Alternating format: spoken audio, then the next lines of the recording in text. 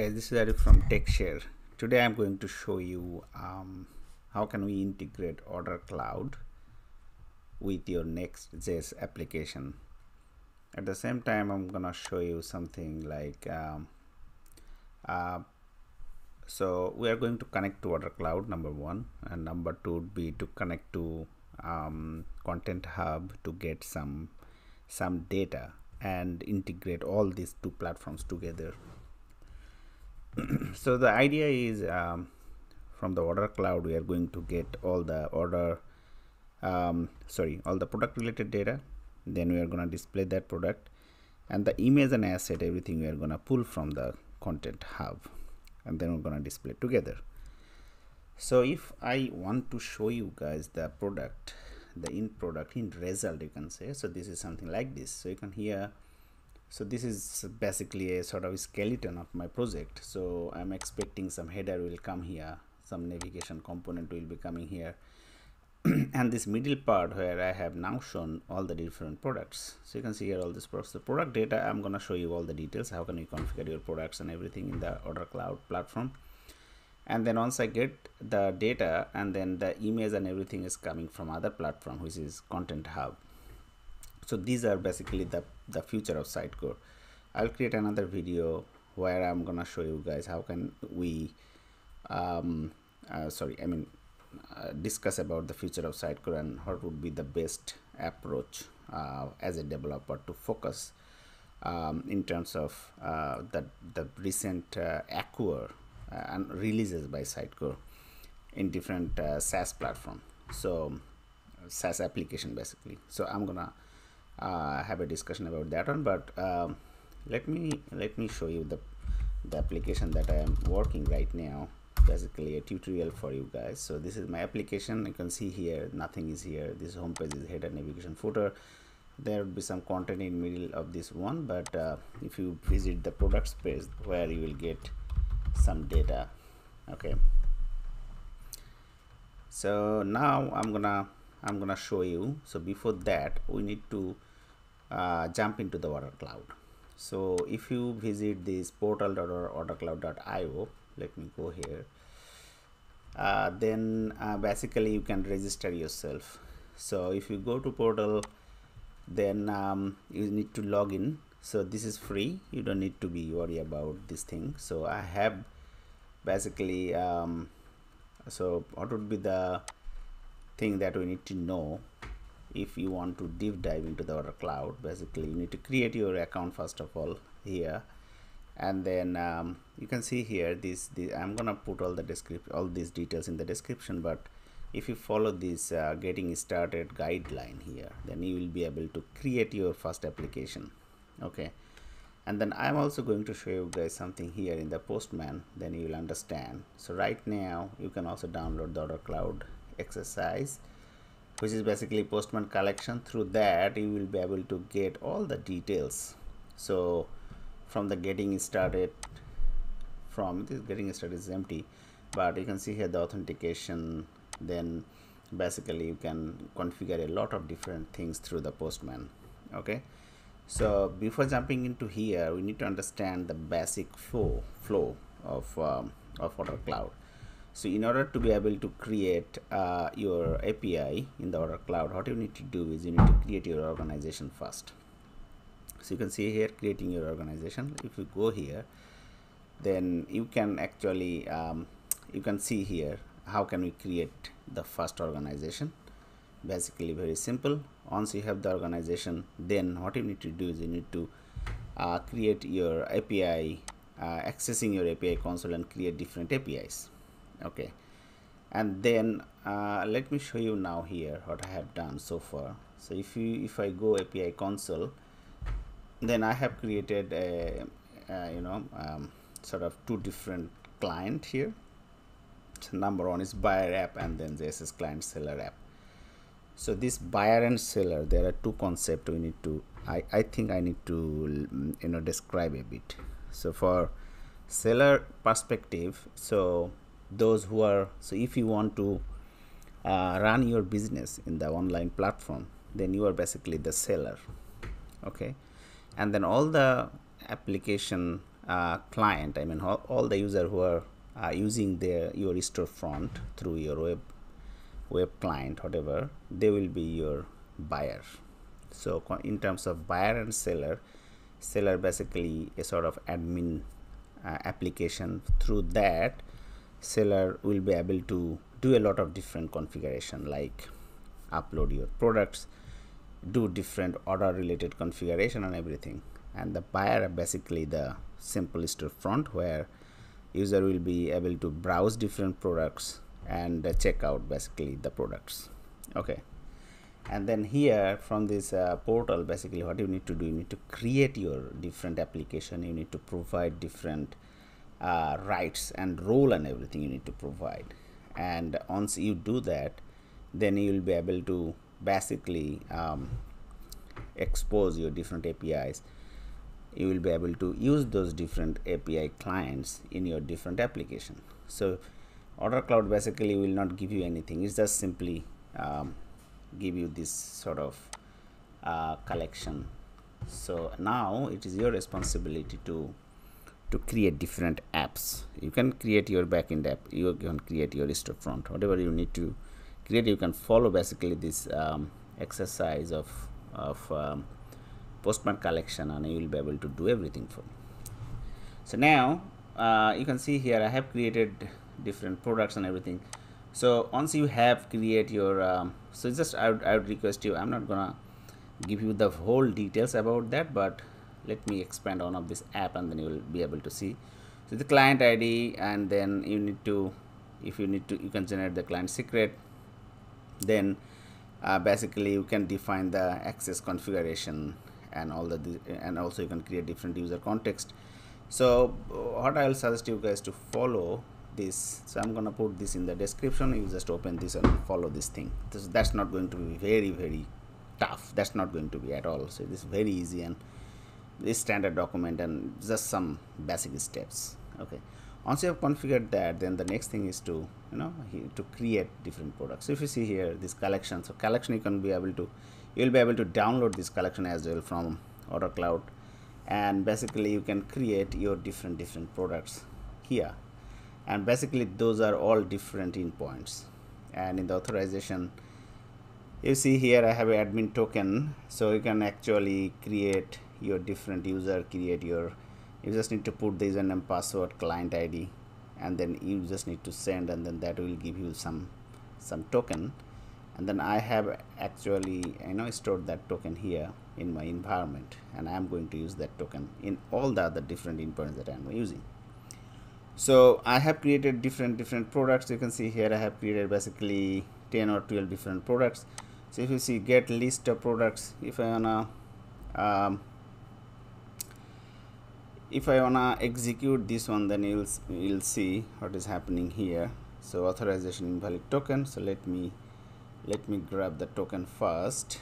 So if I execute this one now, then the access token is generated, and then now if I am if I try now, then you'll see here I have basically products list here. So once you have this list, basically it's very easy for you guys to pull that information in your application and use this as necessary. That's what I basically did. And if you go through all these detailed collections here, and then if you go through the documents, then I'm pretty sure that if you want to cover the end-to-end scenario, that's not gonna take a lot of time. And also Sitecore provides out of the box some starter kit, so you can extend the starter kit. You can get the different sort of data. You can, so Sitecore will provide you some skeleton kind of project, so you can use that on. So I have also used here, although this component is a bit old for me, but let me explore the code now. So in the coding side, so in the application side, I have this application I already showed you. So you can see here all these products, basically it's nothing but this list of products that currently you can see here in the Postman collection. So I have pulled those information here, and I just simply displayed in a React component.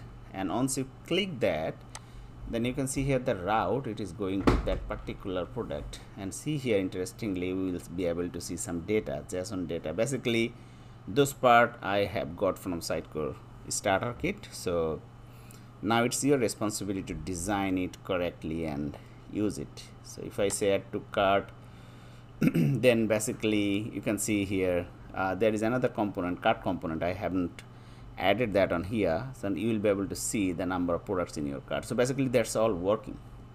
So now it's your responsibility to design it and make it sort of working. You can check out, you can add different payment provider, a lot of different things. So maybe we'll go through this one by one. So today is sort of the basic introduction. The next thing would be to cart, introduce the cart. Third would be the checkout, and we'll also be able to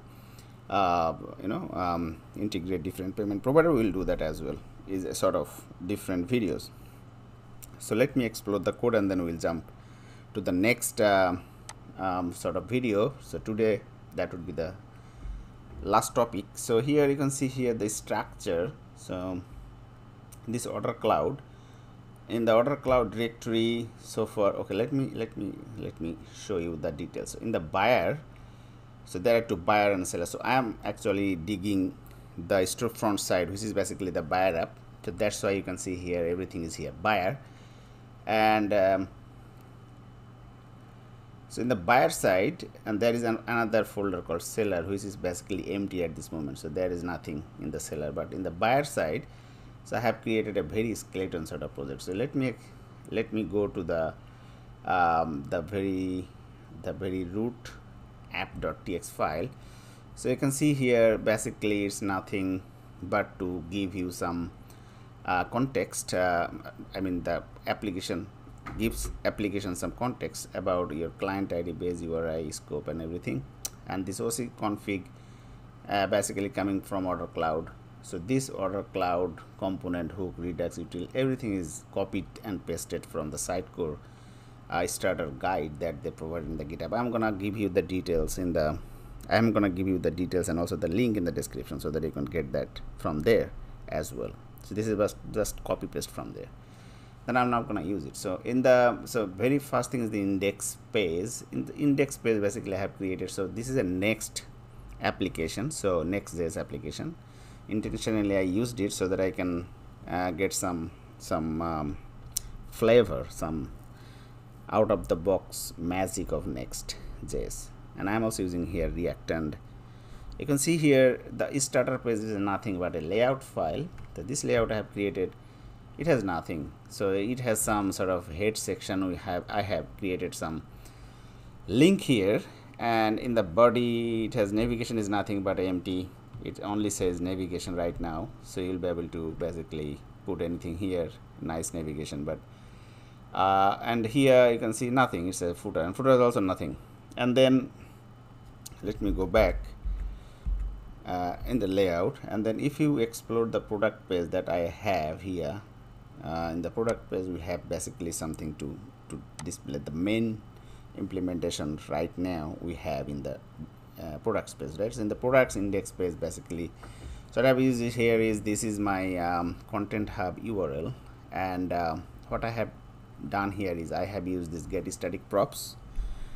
So basically what will happen is in the build time my application will be able to connect to our ContentHub endpoint and grab some data from there. So I am using that one and grabbing the data, and this data will be returned. So those who are well known about Next.js will be able to know this one quite easily. This is very easy. So in the props, so this is sort of build time. This get static prop will execute in the build time. Once you run, this data will be coming as a props here, and then what I am doing basically is I am doing some data manipulation. And once you have the data, then what I am doing is so this OC product list, OrderCloud product list, so by default Sitecore will connect and give me the data product list, because I have configured the application key and all the details in the app.txt file as I showed you before. So that will be used, and Sitecore will grab that information and use it there, and that will actually basically pull all the product list. But the image I am manipulating the image from here, and I'm passing that image in this product list. So if you go here, the product list, I slightly modified this list so to incorporate the images here.